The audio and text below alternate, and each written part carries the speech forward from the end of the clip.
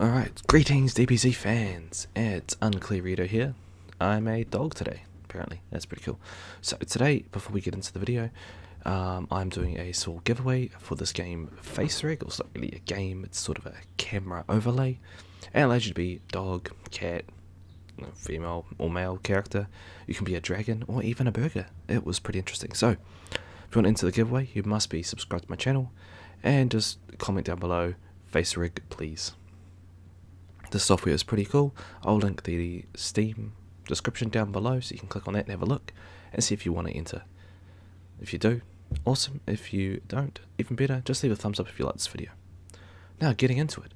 Now, the big topic of discussion today in the Dragon Ball world, forums, Reddit, Twitter, everywhere, is the fact that BROLY is making a return.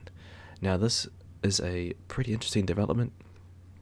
There's been a few posts from Akira Toriyama himself. There's been some stuff on Reddit and stuff on Twitter regarding this. And there's no solid confirmation of what he actually looks like yet, whether he looks like the pictures you see above from the movies from 1993 to 1994. But we'll soon find out. He could even be the snippets we've seen of the character Goku fights in the glacier from the past. So, we don't know. It should be pretty interesting. But moving along, we have the Akira Toriyama little blurb here from Twitter, and it reads, "Everyone, are you familiar with BROLY? He's an incredibly strong Saiyan who only appeared in the old anime movies, and I apparently at least drew the designs for him. But I had practically no involvement with the anime at the time, so I had totally forgotten about the story content." That's typical Akira Toriyama, just forgetting characters.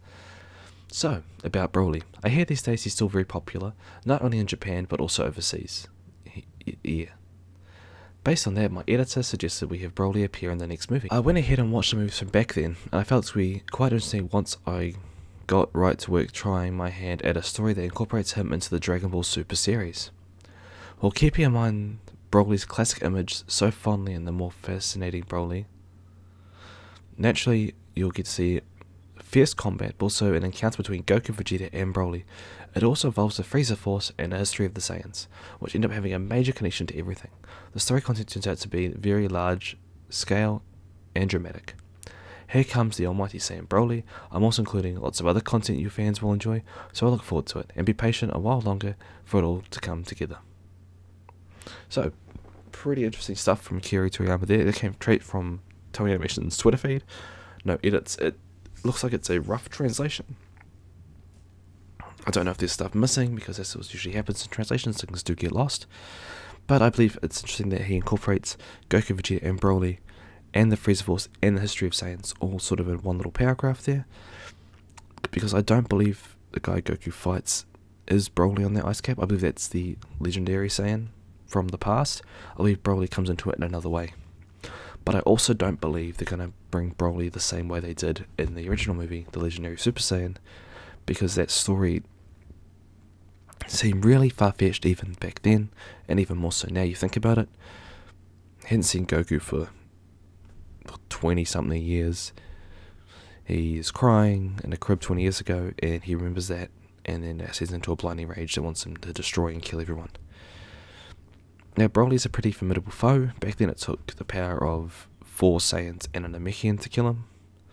So, he's pretty strong. He's not quite God tier, so Super Saiyan Blue versus BROLY from the past, from the movies, Super Saiyan Blue would win, hands down.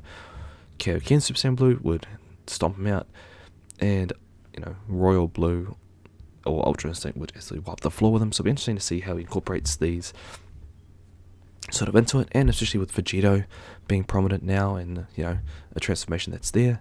I would like to see Gogeta make a return from the movie series to actual canon content, because being a super extended video, this is going to be canon. These characters should be canon, so it'd be pretty interesting.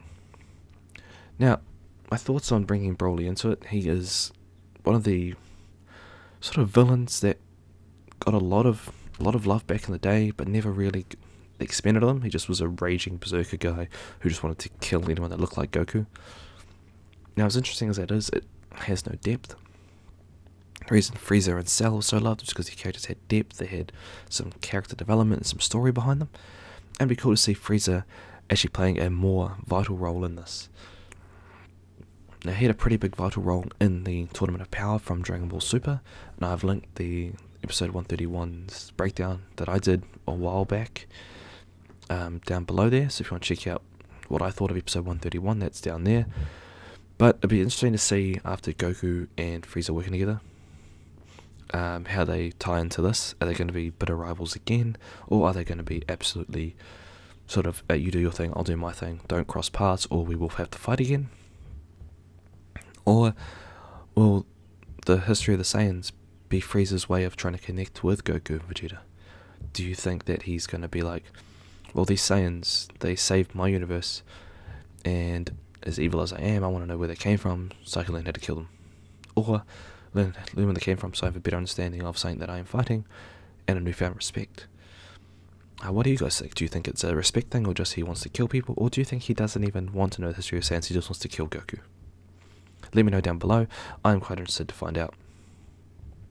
Now, the question I want to bring to the topic is, what do you think Broly will look like? Do you think he'll look like the snippets we've seen from the production a while back, or do you think he'll look entirely different? And we'll get confirmation in 2 weeks. There is a given 2 weeks time. There's going to be a new trailer, and hopefully we'll see more, and hopefully we'll get to see Broly and see how they sort of incorporated Broly classic look to a new look to sort of tie into the Super Saiyan Blue sort of stuff, because Super Saiyan back then was the be all end all, and as you know from the Tournament of Power, Berserker doesn't stand up to Super Saiyan God. So it'd be cool to find out how that all ties in. But let me know your thoughts down below. As I said, this is a discussion and my thoughts. This isn't just me ranting and raving. So let me know down below what you think. And if you want to enter the competition for FaceRig, where you get to be a cool looking dog while you do your streams, which I think is kind of funny, or recordings like this, sub to my channel, type in FaceRig down the bottom in the comment section, and until next time everyone, bye.